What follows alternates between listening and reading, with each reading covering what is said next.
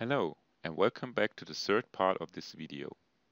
In the previous parts, we got to know the major UI frameworks and UI tools, and learned that many of these technologies might already be available in your existing application server. We also talked about transition paths that might be possible depending on your environment. In this video, I would like to complete the picture with one final aspect, the UI clients.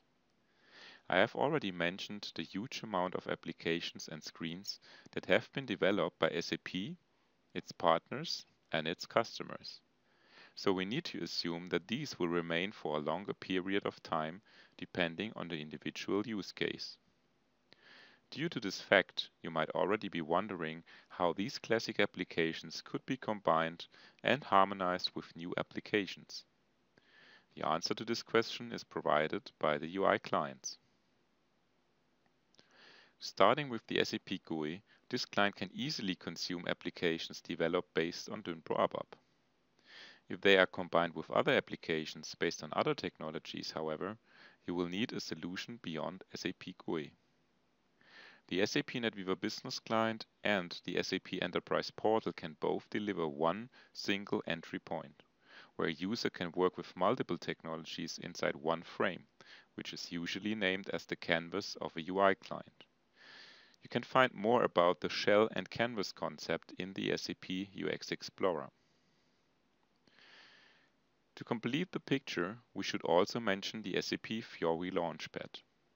This Launchpad was mainly intended as a standalone UI client for SAP Fiori applications. Running standalone, it can also integrate Web Dynpro ABAP and Dynpro ABAP. However, the SAP NetWeaver Business Client and the SAP Enterprise Portal remain the UI clients with the strongest integration capabilities and are more recommended for extensive integration cases. Important, please be aware that my intention with this video is to provide you with insight into the options and transition paths available to you.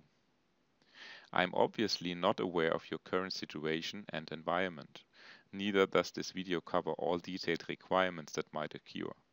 As such, please be sure to use additional information provided by SAP, such as the product availability matrix, the SAP notes related to your path, or start with the SAP UX Explorer.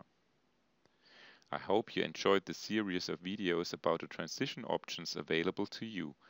Let me know what you think in the comment section and stay tuned for other videos coming soon.